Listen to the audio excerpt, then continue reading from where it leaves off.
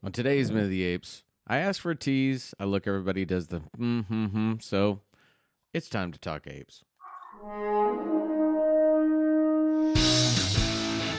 Take your stinking paws off me, you damn dirty ape!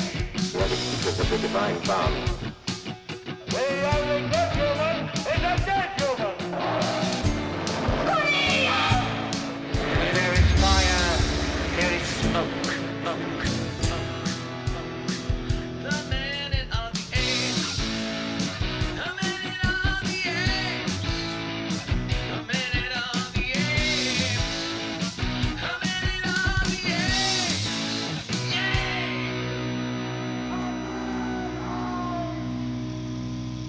Hello and welcome to Minute of the Apes, the daily podcast where we break down every minute of the Planet of the Apes movies 1 minute at a time. I'm Todd. I've got Richard and Sean with me. It's Wednesday. How are we doing on this Wednesday morning? Doing good. I'm ready for new comics. I'm snackish. You're snackish. Munchy. New comics. Is there anything interesting hitting the shelves soon? I know this will be 6 weeks, 7 weeks in the future, but still, people want to know what's going on. What's out there, Richard? Well, I mean, did I mention this last week? The hot comic was Batman Fortnite. Oh, that's right. Yeah. That was last week. We sold out pretty fast. I was kind of surprised by that. All right. Because I ordered heavy on it. But yeah, no. The second issue of Berserker comes out. The Keanu Reeves glamour project that is basically starring him as a godlike character. Probably going to be used for a movie at some point. Oh, it's already been. It was announced like 2 days after the comic book came out. I mean, it's literally like here I'm writing a script writing a comic book that stars me, that's written by me, that clearly I want to get turned into a movie. And guess what? Boom! It's Keanu Reeves, so it's getting turned into a movie. You know who else is doing the same thing? Emilia Clarke. She's got a comic book coming out that she's writing. Right. It's also going to pretty much star her in it, and who knows? Maybe she'll have a movie about it in the day after the comic book comes out. I mean, I'm fine with all this. I just don't want it to become a trend. So real quick, Batman Fortnite. What happens that Batman's in Fortnite? Is that you can unlock the DC skins or characters to play in Fortnite. But the comic, what was it? Did it have a story? Batman's in the Fortnite game somehow. Yeah. Okay. that bothers me as much as vanity projects. That's just such. I mean, why you weren't you? Shouldn't you have been more upset whenever they introduced Star Wars into Fortnite to actually be the beginning of The Last Jedi or whatever, or The Rise of Skywalker? I guess I didn't pay attention to that. I didn't know that happened. Yeah, the whole Palpatine coming alive and sending out an announcement to the universe that he's alive that they did in the crawl for The Last Jedi. I mean, for The Rise of Skywalker actually happened in Fortnite. So instead of effective storytelling in a movie, they used a video game that nobody beyond the age of 14 plays. So that's why that movie didn't work. I understand. There you go. On a fun comic-related note, as I was reading through some of the notes, Sam Maroney, who was a reporter for Marvel Comics Apes magazine, is featured as one of the mutants in this. He simply showed up to do some reporting on the film and is one of the people in the background. So we have one of those fun little things you probably won't see him. I've seen the picture, and I don't know if I could point him out in the moment, but he got to show up and had no idea they were going to put mutant makeup on him, and the man is in this movie somewhere with us.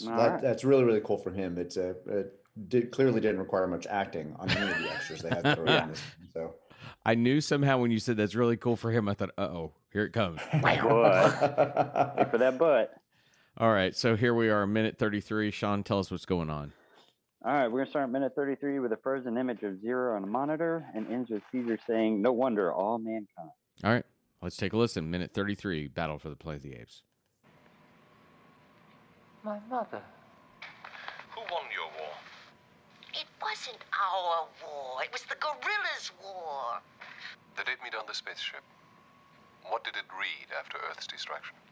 3950. And you talk to your pupils about eternity. There are only 3. There must be more. The question is how many? That's the question we'll have answered when we get them. My father. That's my father. How did apes first acquire the power of speech? They learned to refuse. On a historic day, there came an ape who spoke a word which had been spoken to him time without number by humans. He said, no.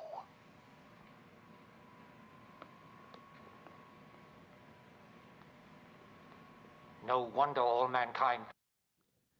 As a minute 33, we have a village's worth of apes and humans, plus a ghost city's worth of radioactive people, and a recording of Dear Sweet Zero. I have so many questions about all of this. Number one, the one thing that bugs me: why is it still images? They have film from the movie. Film, yeah. Why aren't we seeing moving images? I have a feeling it was a rights issue. If you use footage, moving footage of them, you have to pay them. But if you have a still, you don't. Like, if I put a picture of Zero up on the wall, I wouldn't have to pay as much for the rights of that as if I had a video clip looping of her playing. Is all. Why weren't these just audio clips? I mean, so that Caesar could go, "That's my mom. That's my dad." And how does he know that? Okay, that's the other question. That was my next thing. How does he know these are his parents? Did he see TV footage as a child? Maybe growing Armando up? showed it to him as a child. This is Right. your mother. This is your father. Never forget them, or something like that. And if he did that, why the fuck is he even suddenly excited about surprised seeing them? Yeah, excited. It doesn't make any sense why his reaction is this. And also, it should have been more like, "Is that my mother?" And then when Caesar comes up, when Cornelius comes up, he goes, "Is that me?" Well, something, yeah, a little more of an aha, like, "Oh, is that my mother?" Well, I think it's dad. I think him saying "is that," I think that should be. Yeah. Why isn't Virgil asking him? Is that your mother? I believe so. You know, and Virgil should have said, "You're the striking image of your father," or something like that. Yeah. Just acknowledge it. It's just a very, very weird handling of it. And you're taking Caesar also back to the point where he almost acts like a child. He's been a leader, this person that understands That's a my bit dad. more. Yeah, hey, it's just real odd, the tonal shift in character at that point. So go ahead. Well, I was going to say, we get a little bit of Halfline asking his question from whenever he got Zero drunk and everything. I'm wondering if he got paid anything for this since they used a little clip of his audio or not. I don't know. I wonder if, because I would imagine Kim Hunter, they probably have rights for her, but I do wonder if it's Eric Braeden as Halfline, that maybe that's what held him up. Maybe they couldn't figure out how not to use him in it. I got an idea. Make the film break. Make the film jitter or something like that, so you don't see him. And it's also funny. It's film that they're running, but it's a video production. It comes up as static is all video. It's not film. You know. Right. So the important lines that she says are, "It wasn't our war. It was the guerrillas' war." Right. Mm-hmm. That's brought up, and the date 3950.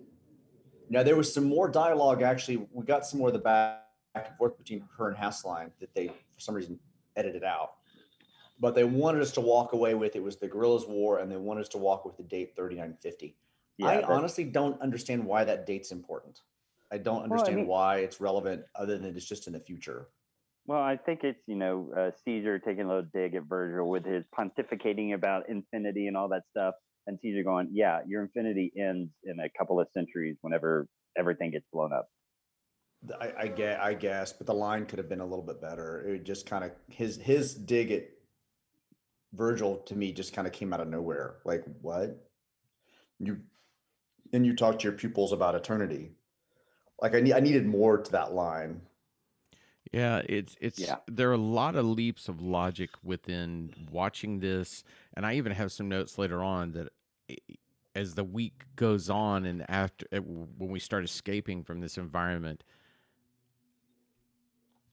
as a viewer, I should be feeling like I have new knowledge about my story, as my characters now have to escape, and with that, there's nothing here that changes the impact of what I'm seeing on screen.